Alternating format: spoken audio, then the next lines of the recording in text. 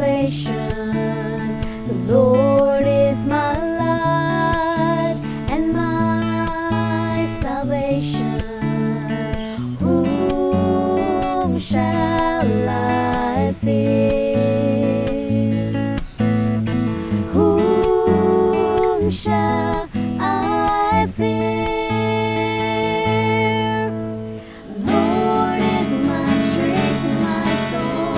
He is my salvation. Lord is my strength and my song. He is my salvation.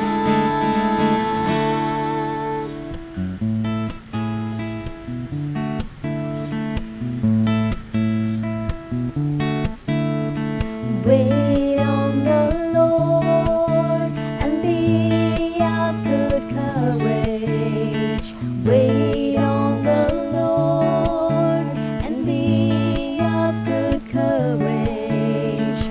He shall strengthen your heart. He shall strengthen your heart. Lord, I will wait on you all of my days. Lord, I will wait on you all of my days. The Lord is my light and my salvation. The Lord is my light and my salvation. Whom shall I fear? Whom shall I fear?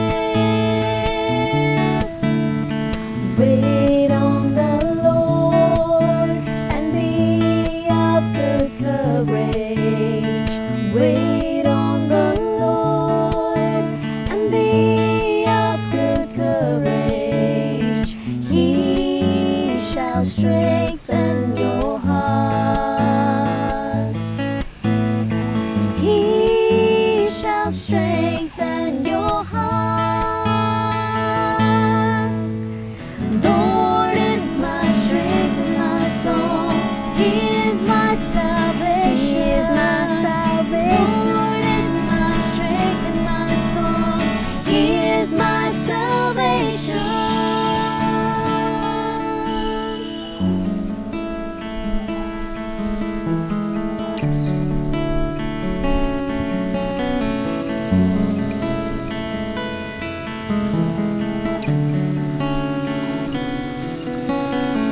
Lord, I will wait on you all of my days. Lord, I will wait on you all of my days.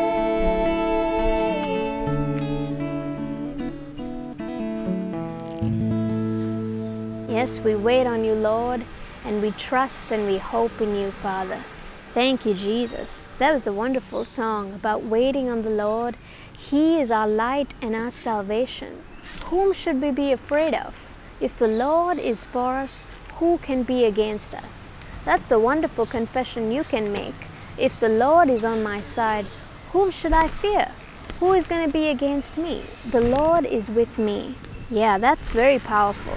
Yeah, the Lord is with us. And praise God that we can have that assurance every day in our lives. You know, from the time that we wake up to the time that we go to bed, we can have an assurance that God is never going to leave us nor forsake us. You know, these are powerful words to speak, you know, every day. You know, from the time we wake up, by saying, Lord, you are my strength, you are my song, you are my light, you're my salvation. I mean, those kind of words can really lift you up. You know, when you feel like you're afraid and all those feelings of fear start to come on you, you can actually begin to say words like this, and you're going to see yourself starting to get hope in your life and lift it up. And we've been talking a lot about faith-filled words. And when you start speaking faith-filled words, such as even the ones that we were singing just now, the Lord is my light and He is my salvation. Yes. You're declaring who your God is and how big He is. And with that, He's going to enable you to overcome any situation that you face. And the key that we've been discussing about is keeping your words consistent. Yeah. Keeping your faith-filled words consistent. What do I mean by faith-filled words? You're speaking only what God has told you to speak. You're speaking the word of God, the promises of God, and anything that God has told you, you're declaring it. And so we've been talking from Mark 11:23 about how Jesus said to have the faith of God and how you can use your faith to move mountains or problems, hindrances in the way. When you consistently keep speaking the word of God, you can have powerful results. Yeah, that should actually bring you a lot of joy, thinking that, that you can have the same God kind of faith. Yeah. Because God said in His word, you can have the faith that He uses. And we saw how we can use that faith to speak to mountains, and which is talking about like hindrances in your way, and you can command them to be removed and cast into the sea. Right. And in fact, the song that we were singing, the lyrics we see are found in the book of Psalm, chapter 27. And maybe we should just look at that scripture. It's really powerful. Yes. Let's go to the book of Psalm 27. This is written by David. And last week we were actually discussing the story of David and Goliath, and how David fought the giant just by, he knew who his God was, and he knew the power of faith-filled words. And that's the same kind of faith that we can have. Let's read these specific words from this song. It's in Psalm 27 verse 1. Let's read it from there. It starts by saying, "The Lord is my light and my salvation. Whom shall I fear? The Lord is the strength of my life. Of whom shall I be afraid?" I mean, that is so powerful. And we can go down to verse 14. The next part says, "Wait on the Lord, be of good courage, and He will strengthen your heart. Wait, I say, on the Lord." I mean, that is amazing. When you think of light, and you think of something that dispels darkness. Yes. That's what light does. It dispels darkness. And David is referring to the Lord as his light. David faced many enemies throughout his life. Even after he became a king, he faced a lot of challenges and things. But David, one thing we see consistently in the Psalms is that he consistently proclaimed who God was to him. Yeah.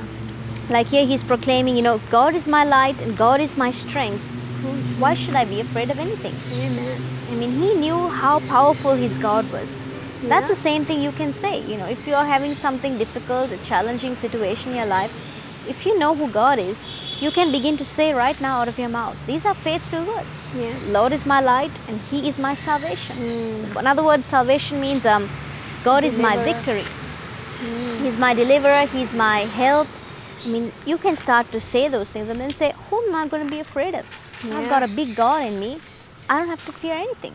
Yeah, when you're conscious of who God is, I mean, the God who created this entire world, He has chosen to come and live on the inside of you. When you receive Jesus as your Lord and Savior, He chooses to come and live on the inside of you. So this big God, He's right next to you. He's within you. He walks with you. He talks to you. Yeah. And when you magnify the greatness of your God, you're going to be able to overcome any situation. And like even David, we spoke about his life when he was a little boy, how he was faced with a challenging situation. In 1 Samuel 17, it talks about this story of the giant Goliath. And he was from the army of the Philistines, and they were defying or coming up against the armies of the living God, the people of God at this time. Yeah. And David walks into the scene at this time with his brothers and the men of Israel. They're there and they're discussing about this giant and how great he is, how he's cursing us with his words, and what are we going to do? We're all so afraid. But David, he comes and he says, I love what you can learn from this story about the way David's consistent words of faith enable him to overcome the giant. And he was consistent all the time. That's right. When his brother came and told him, who do you think you are? Trying to come, you're just a shepherd boy. And when King Saul told him, you're just a boy, and you never had battle experience. And then thirdly, the giant comes and curses him. He kept his confession of faith consistent. He did. Yeah. So there are a couple of things that we can learn from David. And number one was he kept speaking the word of God. We see Yeah. the first time in verse 26 how he comes to the men of Israel and he says, who is this uncircumcised Philistine, or who is this Philistine giant who has no covenant with God? Yes. We are the armies of the living God. Yeah. And we're going to talk more about the story of David, and we're going to see how you can apply the principles of faith in that story into your life. We've been talking about faith-filled words and the power of speaking God's word and how you can believe the words that you speak will come to pass. So we were talking about David, the life of David, and the story can be found in 1 Samuel 17. And in this story, David, he is faced with a challenging situation with the giant Goliath. And so we were talking about how his words of faith, his consistent words of faith, enabled him to overcome this giant. We see in 1 Samuel 17:26, David talks to the men that were standing by him, and he says, what shall be done to the man who kills this Philistine and takes away the reproach from Israel? For who is this uncircumcised Philistine? Or who is this giant, this Philistine who has no covenant with God, that he should defy or come against, stand against the armies of the living God? Right? Now David knew something. He knew that he had a covenant with his God. And a covenant means he was in right relationship with God, and he was able to overcome this giant. Yeah. And in a covenant, you see, those days what it meant was the greater had, the greater and the smaller, the greater used to enable the smaller to overcome in battles. Now in this case, God was the greater one, and David was kind of like the weaker one. But David knew with God on his side, he can do all things. Yeah. And he knew that he had a covenant with his God. Yeah. So he tells these people, we have a covenant with God. We don't need to be afraid of this giant who doesn't have a covenant with God. And then the second time we see in verse 32 how David comes to Saul, King Saul, and he says, let no man's heart fail because of this Philistine, for your servant will go out and fight with him. David said, let not your heart fail. That's you know, right. in this situation, the people's hearts were failing, and they were growing weaker in their heart because they were afraid of the words of the giant, and he was constantly defying them, speaking curse-filled words against them, and they were afraid. Yeah. But David says, hey, don't let your heart be failing, because I will go out and fight with him. Because that's what fear tends to do. You know, fear tends to cause us to think failure and see defeat and always see that nothing is going to work out. Because that's what these people were seeing. They were seeing defeat. They were looking at the size of the giant. They were looking at his outward appearance. In fact, what they should have been doing was, they should have been like David, knowing who they are. They are the armies of the living God. Yeah. Then they would have taken their focus off of this giant onto the greatness of their God. Yeah. But they didn't. And see, if you focus on fear, fear is always going to make you see the greatness of your problem, the greatness of your mountain. And instead of speaking to the mountain like faith should do, like you should do when you use your faith, you will start magnifying the mountain. Yeah. And that's why the mountain becomes so big in your life, and the problem seems so big because you're talking more about it all the time. Yeah, it's in your forefront. That's what you're constantly And what we can see about David is the power of focus. I mean, where did he focus his attention on? See, all this time, David as a shepherd boy, he was probably, writing these psalms and singing songs to the Lord, and people didn't know him. He was not noticed. He was not a person who was a people pleaser. I mean, he didn't even go to the battlefield just to show his, I can do it in my own strength, I'm a great person or anything. He didn't go like that. He magnified entirely the greatness of his God. That's right. He knew who his God was. And that's why he didn't focus on the giant. He knew that God was the one who gave them victory even in the past. Yeah. All the battles that the children of Israel, God's people, had faced before, Yeah. God was the one who gave them victory. Yeah. And we find, the way David wins this battle with a sling and with 5 smooth stones. Yeah. That's all. Because he knew, I'm just going to trust in God, I'm going to believe God, and God is going to enable me to sling that giant down. In the past also with the people of God, God enabled them to win so many battles, with Moses as the leader, with Joshua, with Caleb, so many people in the past, God was the one who gave his people the victory. And so we find even with King Saul, David comes and rehearses the victories that his God gave him with the lion and the bear. And you can read that in 1 Samuel 17:34 and 37. He rehearsed the past victories of how the Lord gave him victory. And you were talking also about that scripture in Psalm 103. Yeah. How David says, "Bless the Lord, O my soul, and all that is within me. Bless his holy name." There are two ways actually from this story you can learn to walk by faith. And from David's life we see how, number one, he knew the greatness of his God.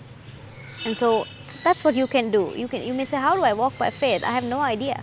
Well, first of all, find scriptures that talk about the greatness of your God and magnify that, right? I've written some scriptures here that we can just read and refer to rather.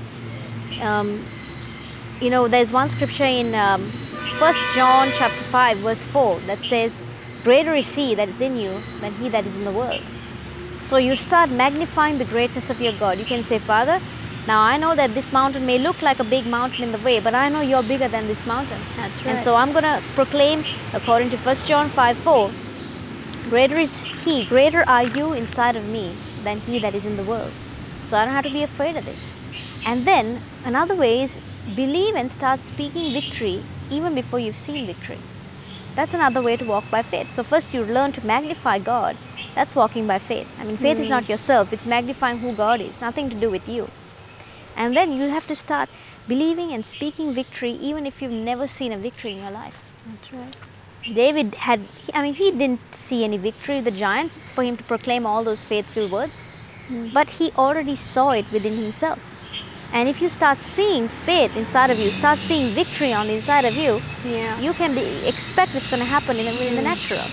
And David had all the more reason to give up because there was so much of discouragement around him. People were putting him down and saying, "You're just a child, you can't do this." Even King Saul told him that. How are you going to do this? He had all the more reason to give up and quit, but he didn't. And we see even when he went into the battlefield with the giant in verse 42, the giant, he comes and he looks about him and he kind of despises him. He looks at him in a very small way. I mean, naturally, you're this big, tall guy and you're looking at a small kid and you think, "Who are you?" So that's the way the giant looked at him. And sometimes your problems or your mountains may look at you like that. Who are you? I'm just going to be there in your life. I'm going to overpower you. Maybe the sickness that you're facing, maybe the troubles in your home or in your workplace that you're facing will look at you and just stare at you in the face and say, "I'm not going to leave." We talked about how the mountains try to intimidate us and try to overpower us. But you need to declare to that mountain how big your God is, that you have a big God. So in verse 43, 1 Samuel 17:43, this Philistine, he curses him and he says, "Am I a dog that you come to me with staves?" And he cursed him. And verse 44, he says, "Come to me and I will give your flesh to the fowls of the air." This is all the more reason to fear. David is in the middle of the battlefield with this tall giant, probably about 9 feet tall. And he's hearing all these curse-filled words. And then verse 44, he talks about all that. And then we come down to verse 45 where David speaks. And David says to the Philistine, "You come to me." Now listen to these words, so bold and confident David is speaking. "You come to me with a sword and with a spear and with a shield. But I come to you in the name of the Lord of hosts, the God of the armies of Israel, whom you have defied. This day will the Lord deliver you into my hand, and I will smite you and take your head from you. And I will give the carcass of the host, the Philistines, this day unto the fowls of the air and to the wild beasts of the earth, that all the earth may know there is a God in Israel." You need to know that you have a powerful God with you. You need to declare the greatness and the bigness of your God. And so verse 47, he continues, "And all this assembly shall know that the Lord saves not with sword and spear, for the battle is the Lord's, and he will give you into our hands." Wow, what confident, bold, powerful words. David magnified the greatness of his God. You know, that's another amazing verse for us that we can use from the book of 1 John chapter 5 verse 4. We're talking about how you need to believe and speak that you won the victory before you see it in the natural. And here's a good verse that you can rely upon and realize that you can speak victory even if you've never seen victory in the natural. But you can believe it inside of you and start seeing it, and sure enough, it will happen in the natural. It says here in 1 John 5:4, but whoever is born of God overcomes the world, and this is the victory that overcomes the world, even our faith. And that's what we're talking about, how faith is the victory that overcomes the world. I mean, when you start speaking words of faith and start seeing yourself victorious and seeing the greatness of your God, you are actually going to start overcoming many things that for a long time have been holding you back. That's right. It could be that you're faced with a situation of lack or want in your life. How do you speak to that situation? How do you speak to that problem and command it to be removed? You take promises from the Bible. For example, Philippians 4:19 says, my God shall supply and meet all of my needs according to his riches in glory by Christ. And you keep declaring that. And Psalm 23 also says, the Lord is my shepherd, I shall not want. Keep your words of faith consistent. And then believe what you speak. Don't doubt, don't waver. Keep your words consistent.